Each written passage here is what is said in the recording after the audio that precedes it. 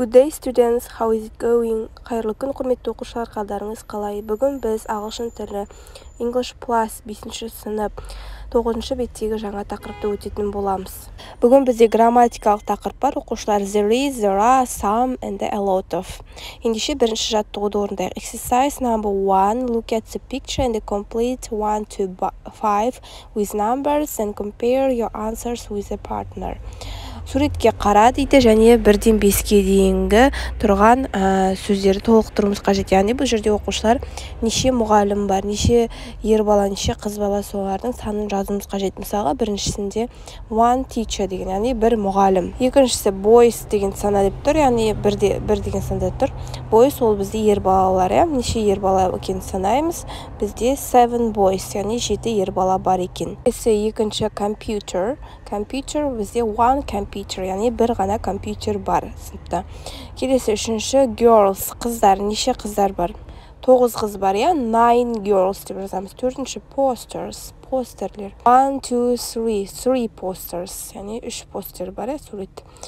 Соңғы 5-ші books, неше кітап бар? Бұл суретте оқушылар 22 кітап көрсетілген, сондықтан да 22 деп жазамыз. 22 books. Келесі exercise number 2. Listen to Tara talk about her class. Choose the correct words. Тараның өзінің класы, яғни сыныбы жайлы айтқанын тыңда дейді, және де дұрыс жауапты таңда дейді. Бұл жерде оқушылар тыңдамай-ақ, бұл сіздерге түсіндіріп өтіп кетейін. Бұл жерде there is және some, there are, a lot of деген берілген. Яғни оқушылар there is болса бізде ол жекеше тек қана бір нәрсені айтқан кезде қолданады. Мысалы, біріншісінде there is a teacher болады, яғни бір ғана teacher айтқан кезде. Some ол бізде бірнеше, ал there are бізде көпше. Егер біз санамайтын болсақ, бір нәрсені айтып тұрсақ, біз some'ды қолданамыз. Ал a lot of ол бізде көп деген. Ендеше біріншісіне there is деп жазамыз, there is a teacher. Екіншісіне there is және there are 7 boys. Яғни бұл жерге there are 7 boys болады онда, яғни 7 ер бала деп айтылған. Келесі үшінші there is немесе there are 9 girls. Бұл жерде there are 9 girls болады. Төртінші there is немесе there are some posters. Бұл жерде there are some posters болады. Бесінші there is a немесе a lot of computer.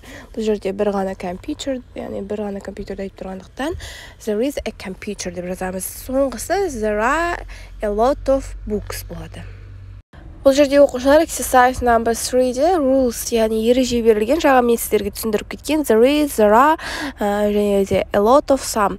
Бұл жерде жазып тұр, міне we use numbers when we count things. There is 1 computer, there are 7 boys and there are 9 girls деген.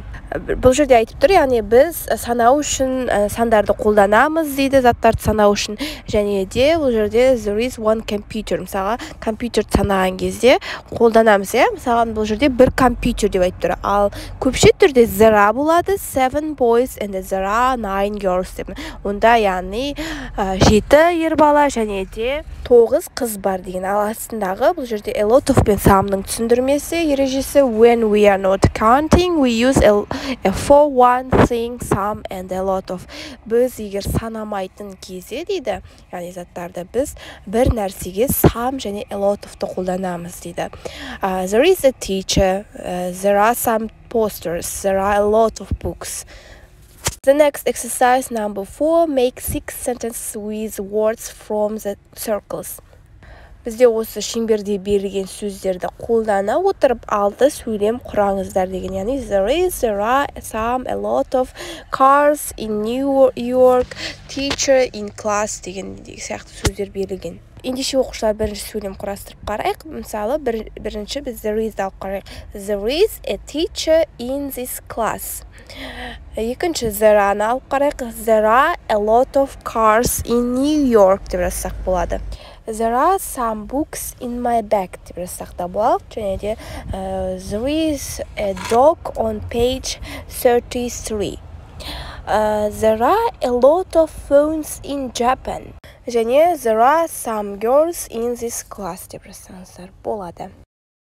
Келесі exercise number 5. Activate, look at the pictures in this book. Write true false sentence with there is and there are. Test your partner дейді. Оқушылар бұл жерде өзіңіздің кітабыңыздағы суреттерге қараңыздар дейді. Және де соған біз there is және there are деген қолданып сөйлем құрауымыз қажет. Және де сол жазған сөйлеміміз егер дұрыс болса true, дұрыс емес болса false деп яғни жазамыз.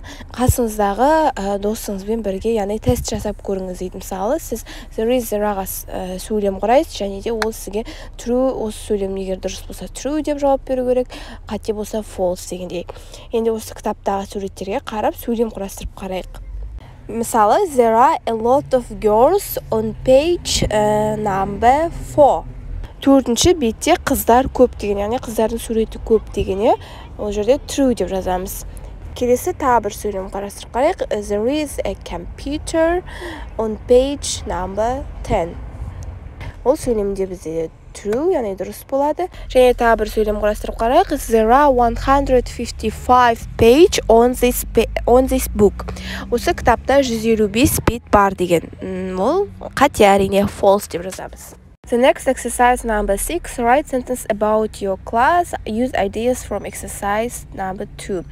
Оқушылар 6-шы жаттығуда өзіңіздің сыныбыңыз жайлы сөйлемдер құрап жазыңыздар және оның идеясын 2-ші жаттығудағы идеяны қолданыңыздар деген. 2-ші жаттығуда көріп тұрғандарыңыздай оқушылар there is, some girls, there are деген сияқты қолданған. Мысалға, сыныпта неше оқушы бар, соны жазған, және де неше ер бала бар, соны жазған деген сияқты. Солай сіздер өздеріңіз сөйлем құрайсыздар. Мысалы, бір топта 20 оқушы болатын болса, оны жазсаңыздар болады. There are 20 students in our class. Біздің сыныпта 20 оқушы бар деген. Енді there are 9 boys, мысалға 9 ер бала бар. There are 11 girls деген сияқты жазсаңыздар болады осылай сөйлем құрап. Егер сыныптарыңызда мысалы бір компьютер болатын болса, there is a computer деп жазсаңыздар болады. Және де көп кітап бар болатын болса, мысалы there are a lot of books деп жазсаңыздар болады сөйлем құрап. Осымен сабағымыз тәмам оқушылар. Лайк басып, пікір қалдырып кетуді ұмытпаңыздар. Goodbye, students.